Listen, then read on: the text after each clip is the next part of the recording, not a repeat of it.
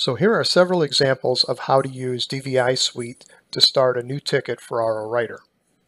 In DVI Suite, I'll tap on New RO, and I can use any of these search options to see if the customer or vehicle has been to the shop before.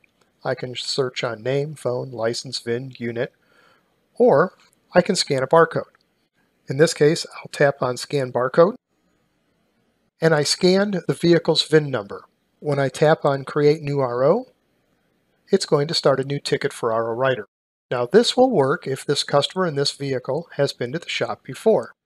I'm going to click on the back button and go back to the home screen. But in this example, let's see what happens if the vehicle hasn't been to this shop before. Again, I'll tap on New RO, and I'll tap on Scan Barcode. And when I scan the barcode, I can try and create a new RO, but it's going to tell me that there's no match found. When I click on OK, it takes me back to the search options. So now I'll start my search. Well, we know the vehicle hasn't been here before, so we'll use the customer's name or phone number. So I'll do a search, and I'll see my list of customers.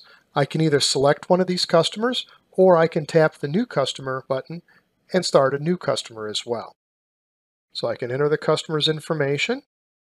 And when I have it entered, and I can enter as much or as little as I want here, I'll click on Save. And now I can add the vehicle.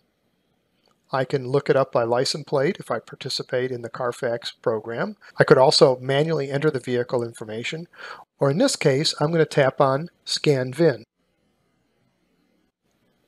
It scanned the VIN number, and it decoded the VIN to the year, make, model, and engine. When I tap on Save, I can now tap on Create New Repair Order, and I've created a new repair order. So I can use DVI Suite to start all of my tickets for RO Writer for new customers, existing vehicles, or even new vehicles.